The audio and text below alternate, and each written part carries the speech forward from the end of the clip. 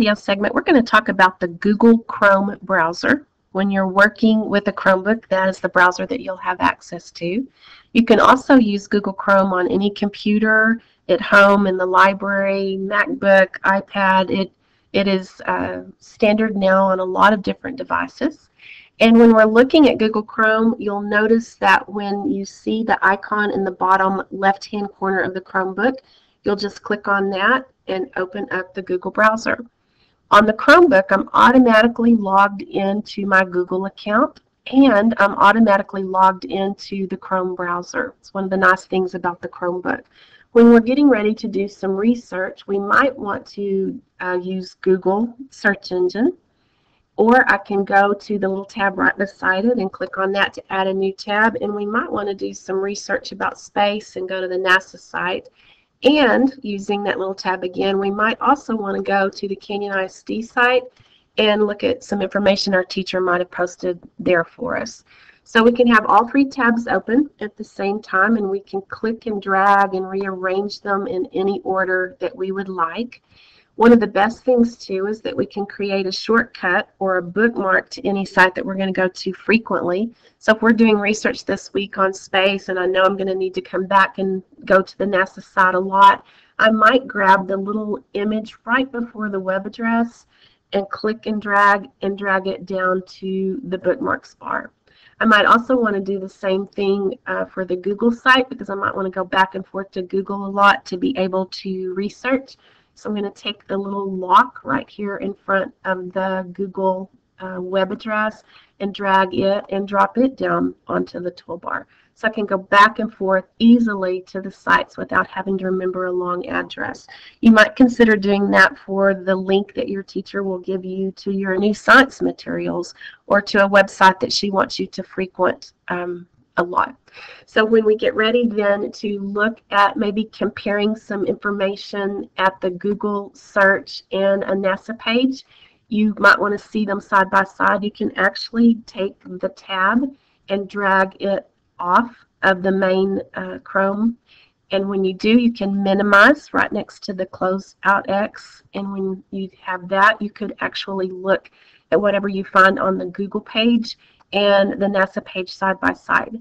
You can take that tab and click and drag and put it right back up and restore that easily. Now when we're talking about this bookmark bar, you might decide we're through with science research and we don't want that bar to have the NASA link any longer. And to remove it, you can right click on the NASA and go down and delete it.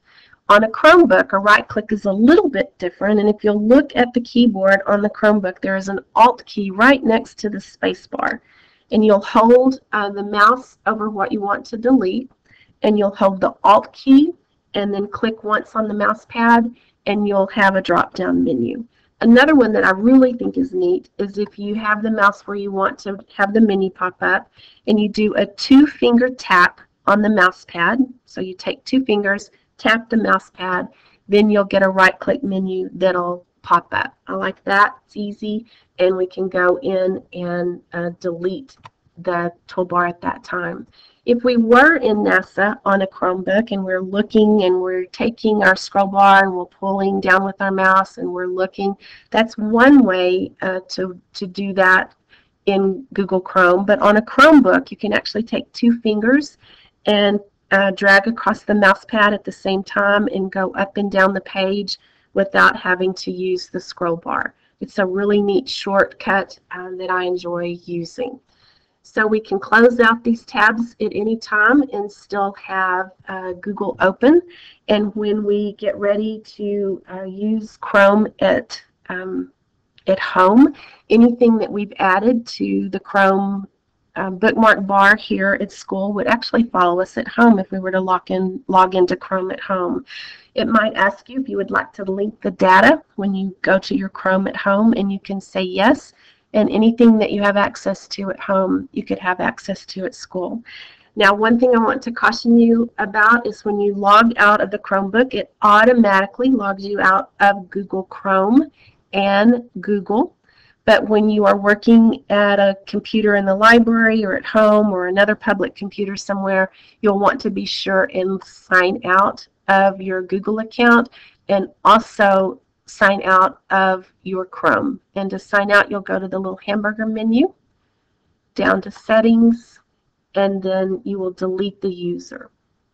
You can't do this on a Chromebook, but when you're out on a public computer, that would be something that you'll want to do.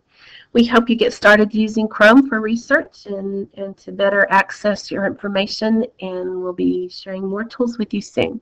Thank you.